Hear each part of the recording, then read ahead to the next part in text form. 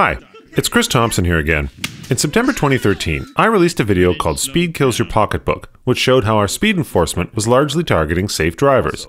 In 2014, the BC government finished a speed review and actually increased speed limits in certain sections of BC highways. Since then, there's been an outcry to undo the speed limit progress. There's also been a pro-enforcement push centered around distracted driving, specifically cell phone use. And in this video, I want to show you how the misuse of statistics has resulted in an unnecessarily strict enforcement of speed limits and cell phone use. And I want to start with the news clip that pissed me off enough to do this video. The latest numbers given to Global News show that in 2016, after the limit was raised, there were 159 crashes, an increase of 23%. First, if you took 3 minutes to look online at the average speed data from the BC government, you'll see that 2015, 2016, and 2017 had a lower average speed than every year in the previous 10 that we have data for. So you can't categorically blame this on speed. Second, get the rest of the data. We asked the ministry, and 32 minutes later, I kid you not, this is the graph they sent us. The year ends are slightly different, but here's Global's 23% increase, which ignores the 11% drop, and the fact that 3 of the 4 years during and after they raised the limits were the safest years in the last decade. And don't worry, we'll see this guy later. And if that makes you mad, buckle up. Because this is only one of the ways that people lie with statistics. 3 disclaimers. First, I work with Sense BC, and contrary to what some may believe, we are not trying to get people to drive faster or use cell phones while driving.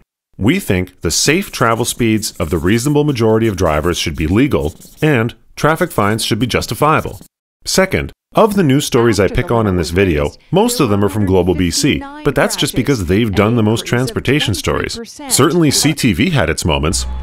Well, when does a stop sign not mean stop? Never. It's a stop sign. But I like Global. I've been on it a lot, and I think by and large they do a pretty decent job. Just sometimes you need to question things a little more. Third, lying with statistics doesn't necessarily mean lying. It means using numbers to justify what the numbers don't justify. Because driving, generally, is incredibly safe. Listen to Stephen Dubner and Steve Levitt, the writers of Freakonomics. What comes to mind risk-wise when I say the following things? Something almost everybody does every day, driving your car. Incredibly low. If nothing were to kill you except driving your car, and all you did was drive your car day and night, day and night, day and night, you'd expect to live for 250 years. What that means is that if instead of writing Piano Sonata No. 16 in C, Mozart became a cab driver, he'd statistically still be alive today, assuming of course that his car hadn't broken down. I told you to buckle up.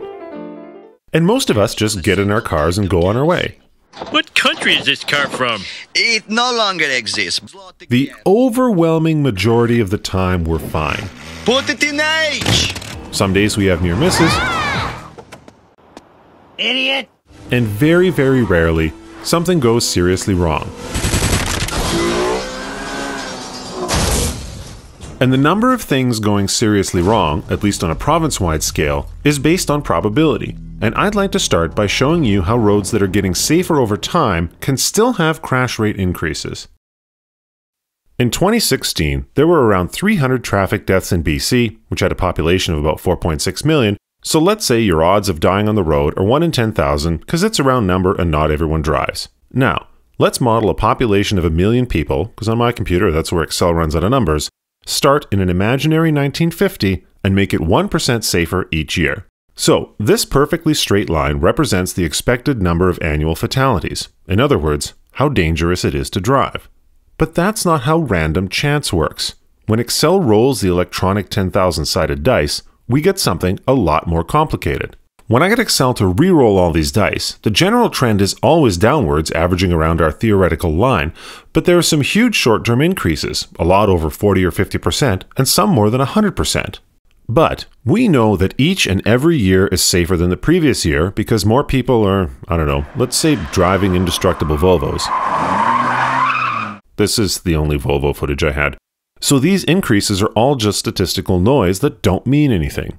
People may look for otherwise traumatic events to blame. For example, Kenny G releases Songbird, people are still listening to Kenny G, and people are still listening to Kenny G, but these correlations are obviously meaningless. And by the way, for you Excel nerds out there, this spreadsheet was over 700 megabytes. I was proud of that one. So what does this mean? Well, it means that higher crash rates don't necessarily mean that things are more dangerous. Which brings me to the first way to lie with statistics, which is, for most of us, to talk about statistics. And here's why. It's really easy to go from Excel formula to graphs and say that these increases are just statistical noise. But in the real world, you have to figure out if things are getting more dangerous and why, or if you're just having bad luck, and that's really, really hard to do, even with a statistics background.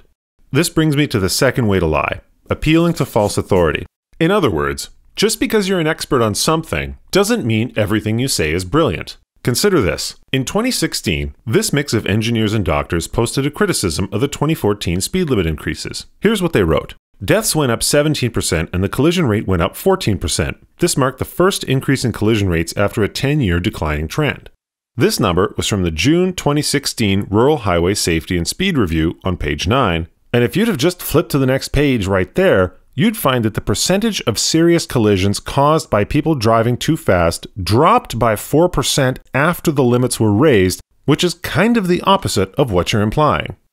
Second, Jeff Brubaker, an emergency medicine professor at UBC, compared ambulance dispatches for road trauma in BC after the speed limit increase with those before. After accounting for seasonal variations and long-term trends, he found that they went up 11% across the entire province during the 6 months following the implementation of the new speed limits.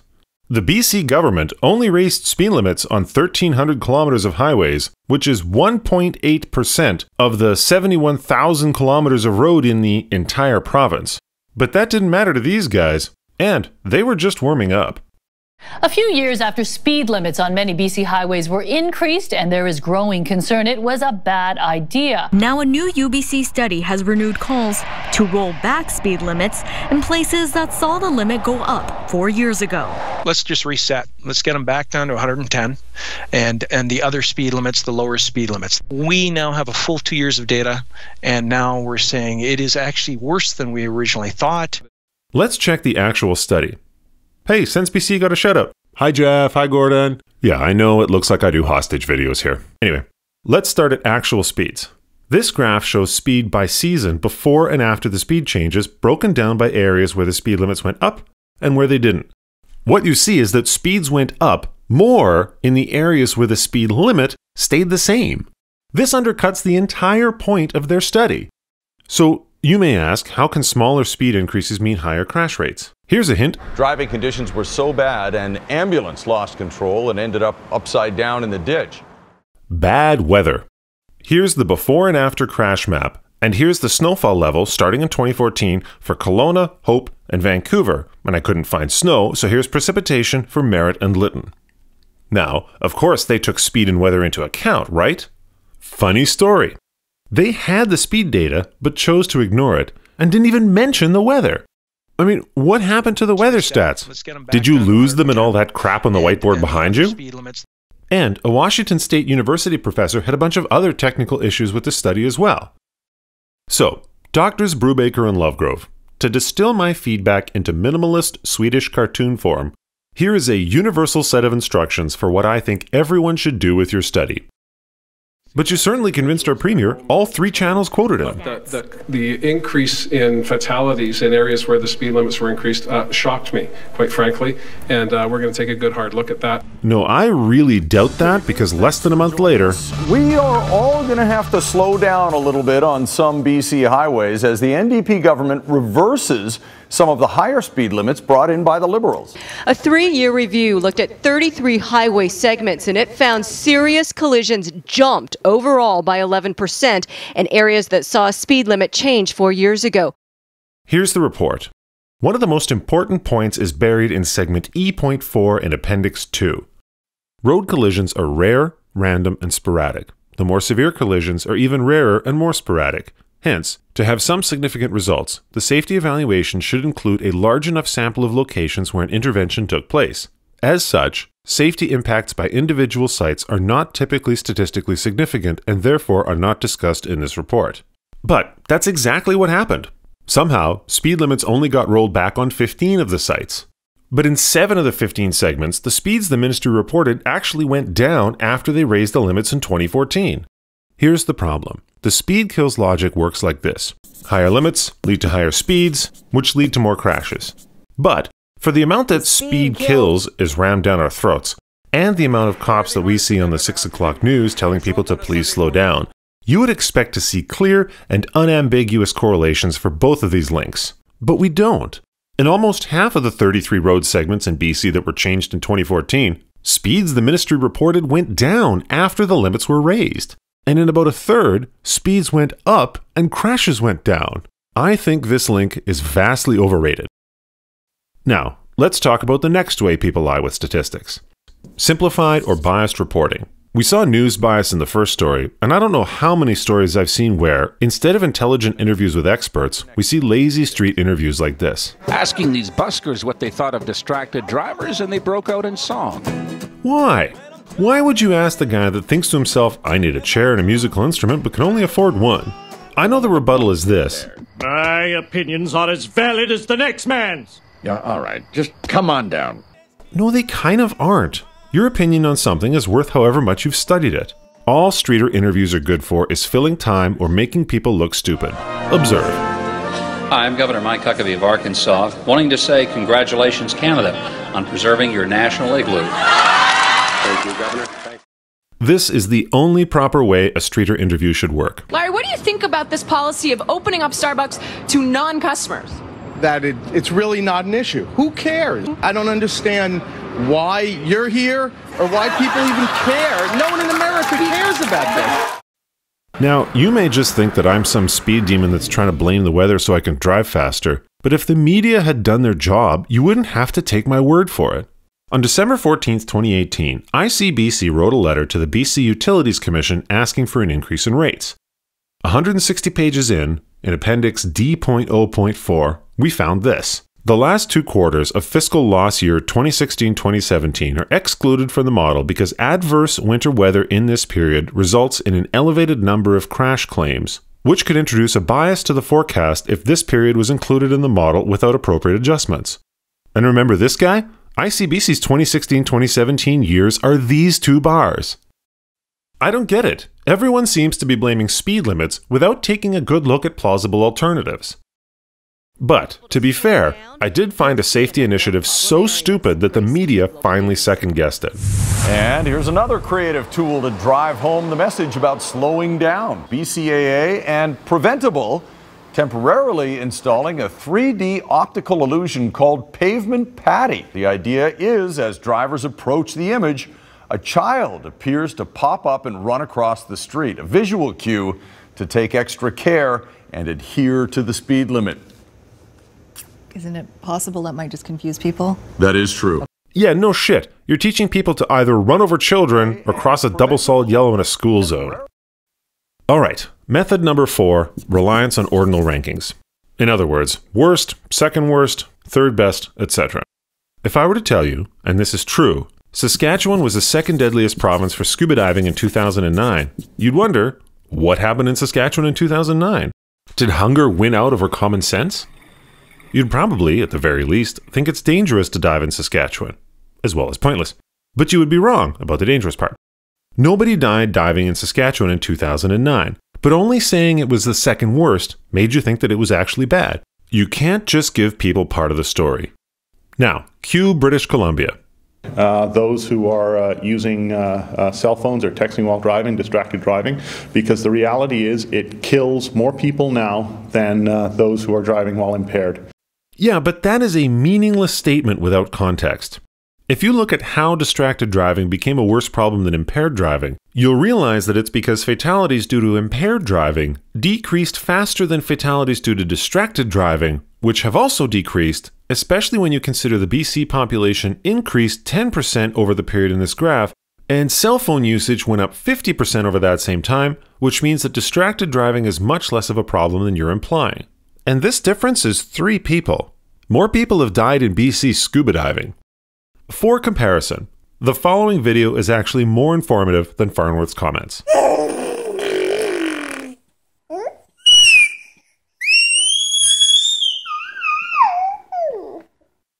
This is one of my central frustrations with transportation policy.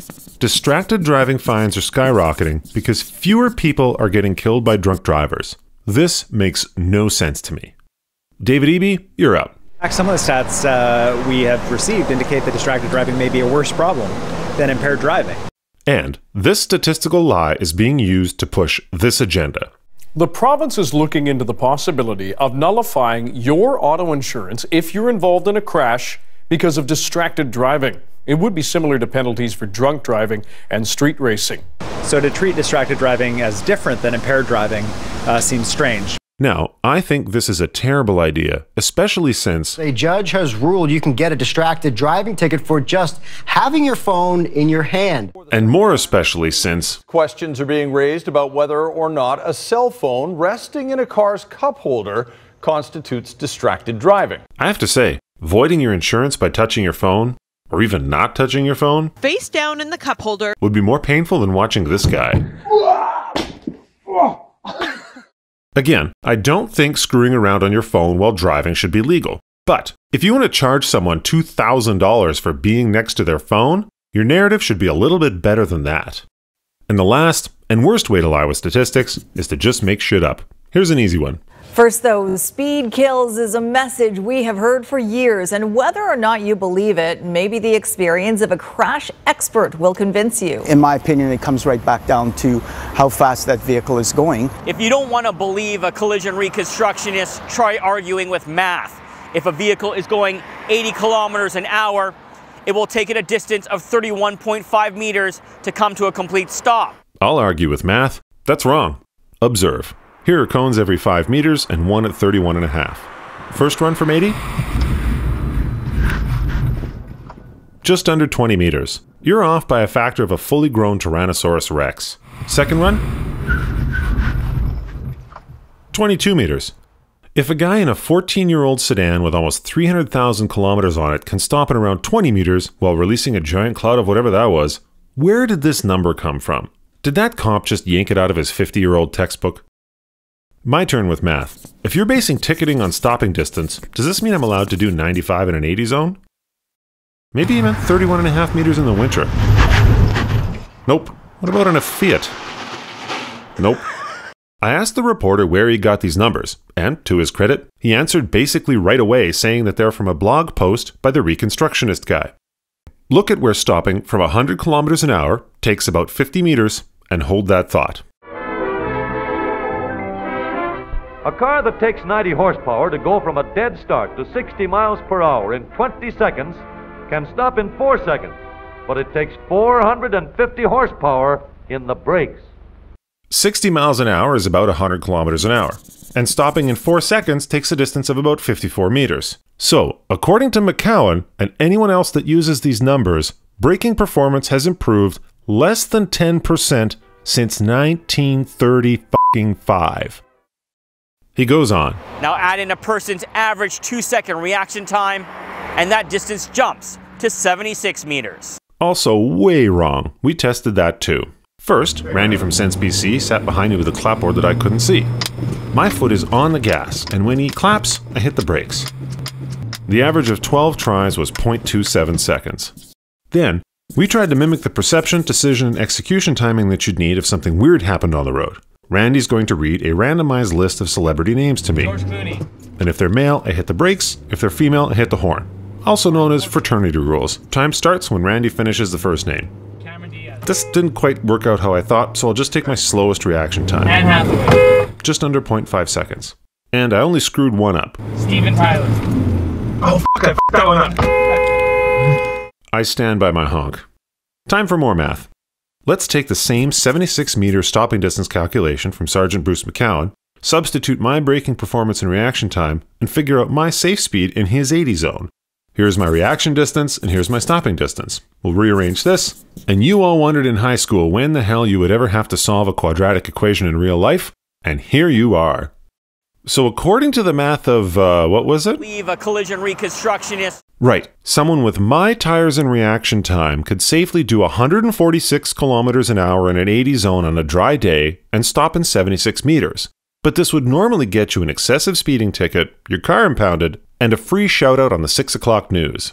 Using the more conservative numbers, Bruce McCowan's safe speed goes down to 134 kilometers an hour in an 80 zone, which would still get you a shout out on the 6 o'clock news. Driver doing 134 kilometers an hour. That is 54 kilometers over the speed limit. And look, my 0.5 second reaction time is within the range in this textbook from 1957 that starts at 0.4 seconds, and they also say a reasonable reaction time is just over 3/4 of a second. So, the logical conclusion of, again, the numbers of Sergeant Bruce McCowan, the guy in charge of the Ridge Meadows Traffic Services section of the RCMP, is that the police are ticketing and impounding cars of at least some people who are driving safely. And I'll let Stephen Colbert describe this. There is no English word for that. The closest is the German Klaustufuken. Now, Sergeant McCowan, if you and others like you are out there treating drivers like we all have the stopping distance and reaction time of someone driving a fully loaded dump truck while, let's say, daydreaming, we're not going to respect your narrative. And there's still one story that's even worse. A Richmond company says its Freedom of Information request has revealed far fewer deaths due to drivers using cell phones behind the wheel than officials claim. You'll see one officer here, a West Van corporal, now retired, who at the time asked himself, what was he doing here, really? We've been told as police, it's cell phones, and that's not fact-based. No one's died as a result of sitting at an intersection looking at their cell phone and putting it down. It's the people that are physically talking. But even the people that are physically talking or texting while they're driving, the stats say 2 a year on average since 2010. Not the huge numbers that ICBC is telling us. Hang on a sec, can I ask something? Who the fuck is this poor guy? He's in the B-roll of almost every global story on distracted driving. Here's what's happening. Distracted driving is a problem in BC. Cell phone-related fatalities are a tiny part of the problem, but a huge part of the ticketing. So why the huge enforcement blitz for these two people? It's because it's so easy, and drivers have money. 50 times the number of people are murdered in BC every year, but I've never heard people yelling to raise the fines, or seen any kind of automated stab camera. Anyway, back to making shit up. But the point here is, far too much effort is focusing on cell phones when clearly there are many other more dangerous distractions. What? It's the media broadcasting the effort. You're the one that got a guitarist and a dude slapping his footstool to sing about the dangers of talking on a cell phone while driving. Bill Maher said it best. That's not news. No, it's not. Look, I'll admit it. I love driving and I take pride in my vehicle. I've driven north of the Arctic Circle on 4 wheels and all the way to Signal Hill, Newfoundland on 2. Which, by the way, took me past this wonderful Canadian town. Though now, I spend most of my time on these 2 wheels. And I take pride in my accident-free driving record. And I exceed the speed limit a lot of the time. We all do. And here's what I want you to take away from this video. Millions of people driving safely every day is not newsworthy. And that means they have to squeeze drama out of whatever they can. So, take statistical news stories with a huge grain of salt, because a lot of the time they're biased towards sensationalism. If the news allocated their time proportionally among all the different things that would kill you, a typical news hour would only have about 19 seconds to talk about transportation. But concern, controversy, and outrage sell commercials much better than my honest newscast. Good evening, I'm Chris Thompson. Our top story. The world today is safer than it's ever been in almost every respect. In transportation news, if you'd like to go out for a drive and you pay attention and don't do anything stupid, you'll almost certainly be fine. In the weather, the world is slowly getting warmer and we should all be concerned a little bit more. In sports, the sports team from your particular geographic region sucks, but you should all be concerned a little bit less. I'm Chris Thompson. Thank you and good night.